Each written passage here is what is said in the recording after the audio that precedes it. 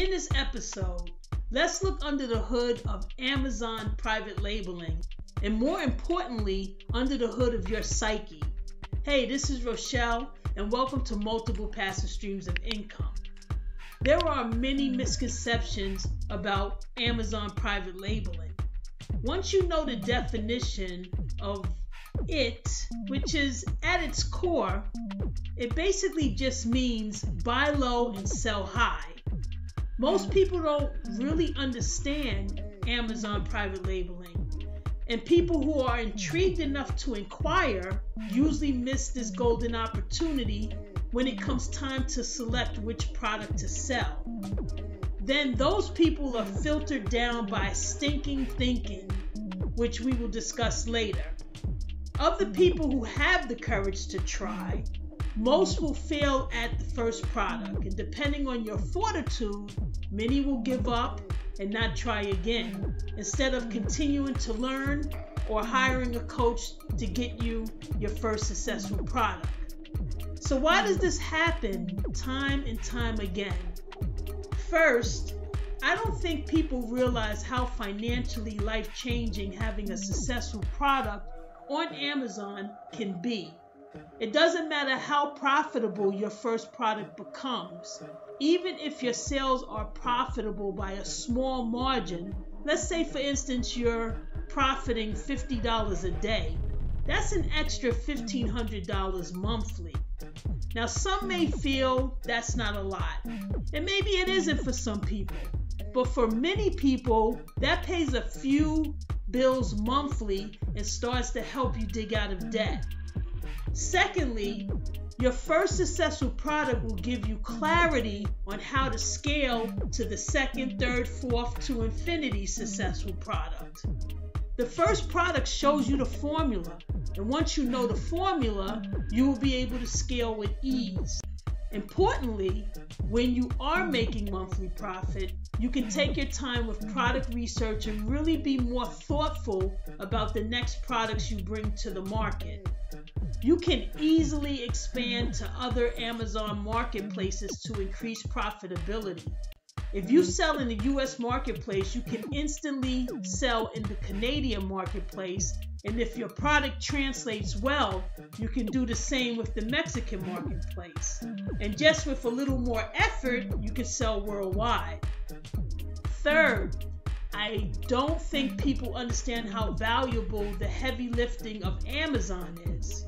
Amazon has enormous buyer committed traffic. People are visiting Amazon to buy, not Dubai, but to buy, and are looking for a reason to buy your product. Once you figure out that formula and you're able to get people to buy your product from the limited amount of sellers on page one, and what's crazy is you can be profitable and only get a small percentage of the sales for various search terms. I equate it to a batting average. If a Major League Baseball player hits 300, he's considered an exceptional hitter. Having a 300 batting average means he didn't get a hit 70% of the time. So he fails to get a hit more times than he actually gets a hit. This is how Amazon works. You only have to get a small amount of sales from buying committed people who are looking specifically for your product. Number 4, people think Amazon is saturated, and it absolutely isn't. If we look at Amazon itself, you are competing against sellers who are relevant for your search terms only. So if the product is differentiated enough, there is a customer base for your product. The formula consists of understanding search term demand and putting your product in front of the people who want it. Amazon does the rest. They collect the payment, they pick and pack your product, they arrange for your product to be shipped, and do any customer service needed for the product. In return, they take their cut and give you the rest. And this is happening 24 hours a day, 365 days a year. Let's say you pretty much understand this is a great opportunity, and maybe my analysis has made you rethink what you already know. Why then do people still not do it?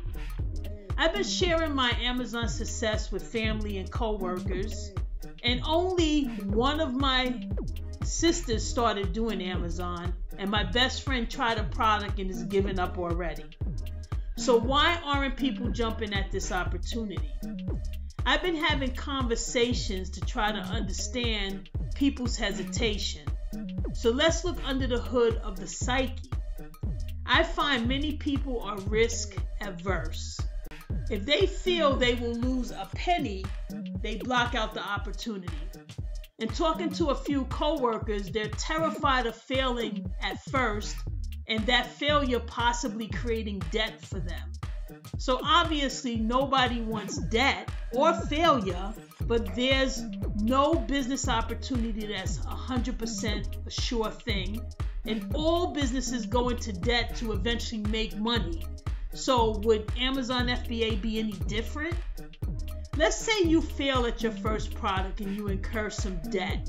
Is that the end of the world?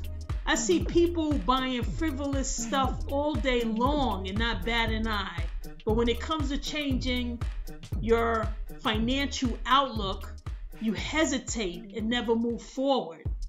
Also, the time wasted on entertainment and social media, when you could use that time to find the education that you need. There's so much free content available on the internet. So now we're talking about dedicating time and not even starting to lose any money. So where is the excuse now? People will say, I can't afford to fail.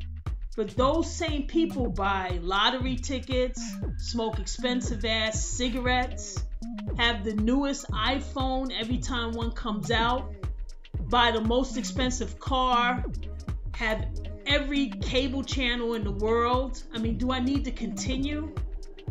Now, don't get me wrong, I have frivolous habits too, but there's a difference in not seizing opportunity because it may cause some debt if it fails, and making excuses why you won't try, but yet continue to go into debt with purchases that aren't moving you closer to getting out of debt. I also find people lack ambition. Ladies, how much effort do you put into people you're attracted to? How much effort do you put into your family and kids? A whole hell of a lot. You will get that mani-pedi, that Brazilian wax, take 2 hours to get all dolled up, wear uncomfortable shoes and tight clothes to impress someone. But where's that same effort and ambition to change your life financially? For the people who have ambition and actually launch a product, congratulations to you. It's a big first step and you should be proud of yourself. But then some people do all this and then don't want to spend enough money on PPC. How do you expect your unknown product to get to page 1? Amazon's main goal is to sell. They're going to place the best-selling products for each keyword on page 1. PPC allows a seller with little to no sales history. It allows you to place your product in favorable places on Amazon pages. And as your sales velocity increases, your position on Amazon increases. And as you work your product up on page 1, you get organic sales as well. If you are not willing to have a decent PPC budget, you are handicapping your chances for success. If some of this hits home, then good. I hope looking under the hood gives you inspiration to get started. Internet spending is a gigantic pie with a lot of room still to grow. Why shouldn't you have a piece of that pie? I'll leave you with one last thought. If you are living check to check, little to no savings, little to no retirement money saved, little to no ownership of assets like a home, and you are in some sort of debt, don't say I can't afford to try. say I can't afford not to try. As always, thanks for your time, as I know you could be any other place right now. Take care.